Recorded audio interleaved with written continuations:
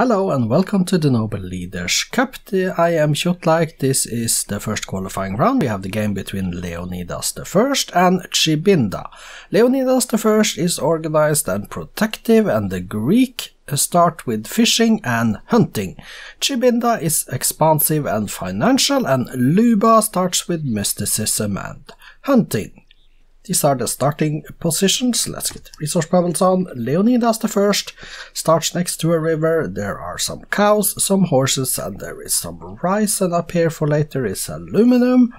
Then we see starts all the way on the western coast of the starting continent, all the way on the eastern coast, which is in the west actually, is the starting position of Tshibinda.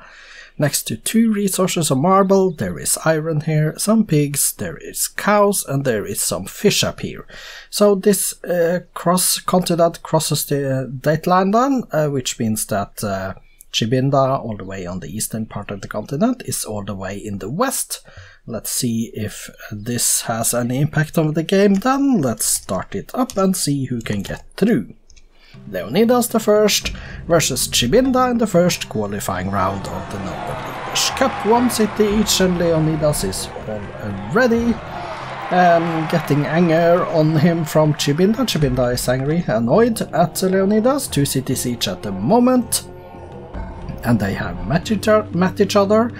Tshibinda with a lot less land around his starting position, so he is dependent on getting west as quickly as possible, and we see that he is settling cities towards the west. Tshibinda has 4 cities now, Leonidas also on 4 cities though, and he is coming east as well. For Leonidas up to 5 cities, Tshibinda is, well, now it's 6-5 favoring Leonidas I. They are approximately equal in strength, equal in score. 7 cities, 8 cities to 6 now favoring Leonidas. Leonidas has a few more. Now he's trying to block off Tshibinda from getting onto the big part of the starting continent by building cities close to the choke point there. 9 cities to 7. Let's see if he's successful. 10 cities to 7. Tshibinda could go past him though, but Leonidas tries to block him off by going up north there. 12 cities to 7. 12 cities to 8 at the moment, and Tshibinda is going down to the continent connecting to the Antarctic as well, next to his starting position. But 13 cities Leonidas I, 9 cities Tshibinda, 10 cities Tshibinda now then, and 15 to 10 Leonidas has the advantage here with more number of cities, although he's slightly weaker than Tshibinda, but that he can fix. He has gone to the continent in the northwest of the starting position because he had access there now. 16 cities to 11. We see Leonidas with the advantage in city count. They are equal in strength, but Leonidas has higher score as we can see. 17 cities to 11 is the count now. Tshibinda is going astronomy. Leonidas is doing the music and stuff, and other stuff, going astronomy as well. Leonidas, Tshibinda now on the printing press. 18 to 11, that is a clear advantage to Leonidas, and from this position it looks to me like Leonidas is on his way to a victory, but it is not certain yet. We see Tshibinda did found a city up north of Leonidas on the starting continent, trying to get by past him, find some city spots where he can settle to increase his chances. 20 cities to 13 now though, and we see Leonidas going for liberalism. Tshibinda is on physics. 21 cities to 13. Leonidas 1.2 times the strength of Tshibinda as well, and we see 23 to 14 is the city count. Tshibinda getting gunpowder, going for what next? Military tradition. Economics for Leonidas, 24 cities to 15. That is a 9, 10 cities difference, and now Tshibinda goes for rifling as well. 25 cities to 16, 25 to 17. We see Tshibinda is building his cities down on the continent connecting to the Antarctic in the west there as well. A lot of cities there. 27 to 18 is the city count at the moment, with Leonidas going for replaceable parts, Tshibinda onto railroads, Leonidas onto democracy. 28 cities to 18. It is a favorite here in Leonidas I of Greece, because with 10 cities more than Tshibinda, 28 to 18 in city count, that is an advantage that I think he should be able to take advantage of. Leonidas down to 0.9 the strength of Tshibinda though. Tshibinda is going artillery here and going rocketry next. Looks to me like Tshibinda is trying to build up some military advantages here. 31 to 20 is the city count at the moment. So it does have 20 cities, which is a big enough base to start building military units from. But we'll have to see if he wants to use them to attack or not. 31 cities Leonidas, 20 cities Tshibinda. Tshibinda going in industrialism, Leonidas is on steam power. Leonidas has higher score, but Leonidas is actually slightly weaker than Tshibinda still. And that is a concern, of course, for Leonidas I. But he is getting his technologies up, going for combustion next as well. Tshibinda is going for plastics. The question is this going to be a game that ends with a military solution, or will we see somebody try to go for space or culture? 32 cities to 20. For Tshibinda it would be an advantage if it could stay peaceful and if he could then go on to win a cultural victory. We don't see if he has a slider, but we see he is teching fast, which means he's not using his cultural slider at the very least. And now we see but Leonidas, yeah, now he's equal on strength, going for assembly line next. Tshibinda is on radio. 33 cities Leonidas, 20 cities Tshibinda. Leonidas going for electricity next though, 33 cities to 20. And Tshibinda is angry with Leonidas, but he doesn't, well, he is almost equal in strength, going fission next. Leonidas is getting industrialism though. 33 cities to 20, and we see plastics for Leonidas and flight for Tshibinda. So they are getting their technologies up. They haven't been in war for, well, some time here now. 33 to 20. But now we see Leonidas is building up his military units. 1.2 times the strength of Tshibinda. Is Leonidas I going to go to war here? Maybe. He's getting his rocketry up. Tshibinda is on ecology. And Leonidas, what are you doing? Radio next. And 1.2 times the strength of Tshibinda. Tshibinda is on lasers though. 33 to 20 is the city count. Leonidas is on flight. Turn 395 is here now. 33 to 20 the city count. Leonidas getting flight. And Tshibinda going superconductors. Maybe Tshibinda just is trying to reach space here from 20 cities to 33. Leonidas is getting towards medicine, while Tshibinda is getting genetics next as well. And Tshibinda, well, Leonidas, what are you doing? Well, some adopting of environmentalism, I see. Going for fission. Going fission, getting that one. 33 cities to 20. Tshibinda is going computers, while Leonidas is on mass media. Turn 407, 408 is here. And computers for Tshibinda then. On to robotics next. Satellites. Tshibinda has completed the Apollo program. Tshibinda has now completed the Apollo program, which means that he can start building spaceship parts. And is going for the robotics. Leonidas is going for lasers. I haven't seen if Leonidas has completed the Apollo program. There it is, Leonidas completes the Apollo program as well. And now it is a question who is going to be faster. Or if we are going to see a declaration of war here, it could be both, it could be either. Refrigeration into superconductors for Leonidas, fiber optics for Tshibinda, 33 to 20 cities, which means that Leonidas does have more cities to choose from when it comes to building the spaceship parts, which could be an advantage. Turn 420 is here, 33 cities to 20. Genetics in 3 for Leonidas, fusion for Tshibinda in 3 as well. Leonidas slightly stronger, but it doesn't look to me like there is a military buildup of any kind, so this could be a really, well, it could be a space race victory. Tshibinda completes a thruster, and there is mining ink that has been incorporated here. Both of them on composites now. 33 cities to 20. Tshibinda has completed at least one spaceship part. Let's see what happens. Tshibinda completed the life support as well, and both of them on composites. Leonidas 1.2 times the strength. Let's see if there are more spaceship parts. Let's see if Leonidas can build the spaceship parts. Turn 429 right now. Leonidas is going for the computers. Getting that, and Tshibinda is on advanced fight, is it? And Tshibinda completes another spaceship thrusters. It looks to me like Tshibinda is in the driver's seat when it comes to the spaceship, but there is a thruster in Ephesus that was destroyed by enemy infiltrator, which means that Tshibinda is using his spies to destroy the Greek spaceship parts as well.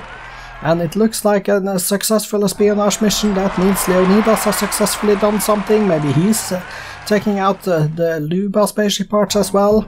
It could be Leonidas completes a spaceship thruster though. And now Tshibinda is going for the stealth while Leonidas getting ecology in one turn. Turn 437, this is a space race, and Tshibinda completes 2 thrusters as we can see there.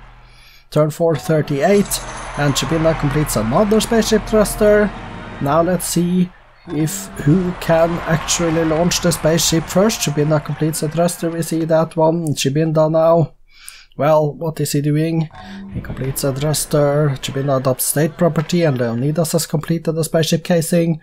So this is a space race, a real and true space race. Turn 441 now, and there is a successful espionage mission. A standard ethanol has been incorporated, but a successful espionage mission means that Leonidas I has successfully done something. Unfortunately, it doesn't say on the screen what it is he tried to do. I suspect maybe he's sabotaging Tshibinda's spaceship parts, just as Tshibinda is trying to sabotage Leonidas I's spaceship parts. So we'll have to see who is most successful with that. Fusion in 2 turns for Leonidas. Tshibinda is already on future tech, as we can see. Leonidas completes the spaceship casing though. I haven't seen any Tshibinda casings, but I might just have forgotten. Turn 447, let's see where he can build it. More spaceship parts must be coming along soon, let's see. Okay, they can no longer work on something. That was a spaceship parts. I wonder why they do that. Leonidas with 30 cities, Tshibinda with 20 cities. It's a space race, and both of them are on future tech. Both of them are trying to sabotage each other's spaceship parts, and Tshibinda completes the spaceship casing. I don't know if anyone has launched. So let's see, spaceship casing, I think nobody has launched yet. Turn 454, they are still building the parts. I am really excited to see if Tshibinda or Leonidas I can launch first here. Of course, we won't see it on the screen if Tshibinda is the first to launch, simply because it is Leonidas I that is the home leader in this game. So if Leonidas I launches the spaceship, Tshibinda completes the casing. If Leonidas I gets the spaceship, that means that we will see number of turns to victory on the screen. But if Tshibinda launches, we will not see turns to defeat, simply because we are not focusing on Tshibinda in this game. He's the away leader for turn 461, so we have to pay attention to the messages on the screen to catch if anyone launches the spaceship, and in particular Tshibinda hasn't seen any more spaceship parts being constructed as of late. Let's see if we can... And it's a successful espionage mission. That could be another spaceship parts of Tshibinda that has been sabotaged by Leonidas. Or it could be something else, we simply don't know. But it looks to me like maybe Leonidas then could be on his way to winning this spaceship. And there is a launch! Tshibinda has completed, but Leonidas has launched. Leonidas completes the spaceship engine, and it's 10 turns to victory. It says it on the screen, and Tshibinda completes the engine, but it is too late. It is Leonidas I that is going to win the space race victory, because Tshibinda has not launched. Unless Tshibinda can attack and take out the capital of Greece, but he is not going to be able to do that. And we have 2 successful espionage missions, which means that Leonidas may have sabotaged 2 more spaceship parts. It doesn't need to. There are 6 turns left to Leonidas the first space race victory, and Tshibinda completes a casing and a cockpit, and Tshibinda hasn't launched, which means that this is a Leonidas the first space race victory. Turn 475 now with 3 turns left. Tshibinda completes a life support. It doesn't really matter at all.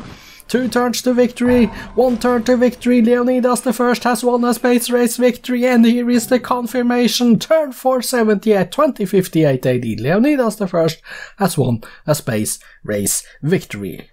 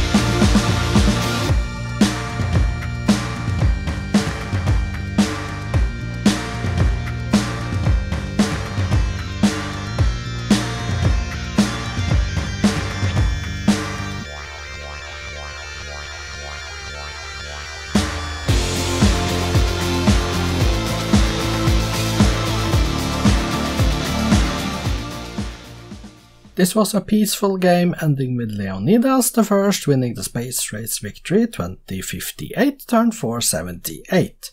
I am not going to count the number of spaceship parts that they built, but you can probably just pause the video and take a look at the World History replay yourself if you want to count if they built more than what they need, which means that there were sabotage happening by their opponents and they sabotaging the spaceship parts. Let's go exit and take a look at the demographics and the graphs and stuff. Leonidas I is in the blue. This is the score, and this is the G and the P. Manufacturing, food, power, culture, and the espionage. Demographics numbers then with Leonidas I here on the left with 4 digits both for production and food, which is really good. 93.5 million population as well. Tshibinda's numbers here to the right, they are not bad either, they are just not as good as Leonidas I's numbers. Top 6 cities and wonders then, let's go to the bottom and see that there were 1, 2, 3, 4 wonders in the BC era. And let's go back to the top. And we see then Tshibinda has the number 1 city in Kinshasa, also the number 2 city, Athens of Leonidas I is number 3, Tshibinda has the 4th and 5th, and then Leonidas I has the 6th city on the top 6 cities list. Statistics: Leonidas I built 33 cities, 3 religions, 1 golden age, currently on 73 windmills, 50 towns and 46 lumber mills. He did build in his cities 33 barracks and granaries, 31 fortress factories and courthouses, and you see the list, laboratory, 19 of those, page down. 1 Mount Rushmore at the bottom there, page down again, and we see the Wall Street as the last building built by Leonidas I. His current units are 113 mechanized infantry, 33 workers, 30 jet fighters, down to 1 great merchant. He did train a total of 54 longbowmen, 40 workers, 39 spies, 7 Confucian missionaries, page down. We see 1 war elephant, let's go page down again, and 1 transport, completing the list of units trained by Leonidas I. The kills, 3 privateers, and the losses, 8 caravels and 1 galleon. Let's go take a look at the numbers of Tshibinda then. 21 cities, built 4 legions, 3 golden ages, currently on 42 windmills, 27 towns, 25 lumber mills he did build in his cities, 20 factories, barracks and granaries, and you see the list goes down to 6 supermarkets. Let's go page down. There is an Oxford University at the bottom of that page. Let's go page down again and see the statue of Zeus as the last building built by Tshibinda. The current units then, 67 mechanized infantry, 26 workers, 16 bombers, down to 1 great engineer. He did train a total of 33 workers, 22 longbowmen, settlers and creative construction executives, 5 fighters. Let's go page down and see there is 1 transport at the bottom of that. Let's go page down again and see 1 swordsman, completing the list of units trained. Let's confirm the kills with 8 caravels and 1 galleon, and the losses, 3 privateers. Congratulations to Leonidas I. Let's go take a look at the victory condition screen. Here we see the numbers. We see that Leonidas had 64.95% of the land area, which was 10 percentage points approximately too little to win domination. Also, he sent the spaceship up with 1 engine missing, but he did win it anyway, and we see here there are a lot of zeros for Tshibinda. If you compare these numbers with the parts that he actually has at the moment with what he did build from the World History Replay, you can see how efficient the spies were at destroying spaceship parts. Let's go take a look at the cities. Exit here, and we see Leonidas has 33 of them, so let's go take a look. Sort by population. Yes, we are at the top, building a lot of units. We see 22 pops, Syracuse and Tyrians, Sparta with 21, Pharsalos 21. They are happy and healthy, with 1 exception of Elis. Good food. Decent. Well, good in a few places as well when it comes to base commerce, and the production is good, I might say. There is power in most of the cities, it looks good. Naxos, pop 13 is the last city on page 1, let's go to the bottom. Naxos and Megara is the first city on page 2, and you can pause the video if you want to take a look at those numbers. I'm going to take a look at Tshibinda's cities as well. So let's switch over to Tshibinda, he has 21 of them. Let's go here and sort by population and see that Buyimayi and Kananga are pop 23 on top, Chikapa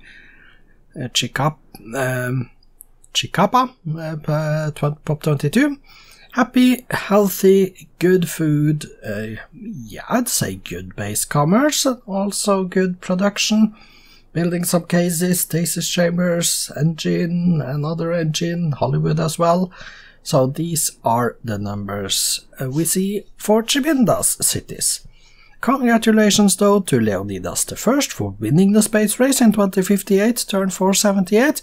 Tomorrow there will be another game from the first qualifying round of the Cup after the league games, and that game is Leopold II versus Meier. I hope to see you back then. I am Kjotleik, this has been the Nobel Leaders Cup. Goodbye for today.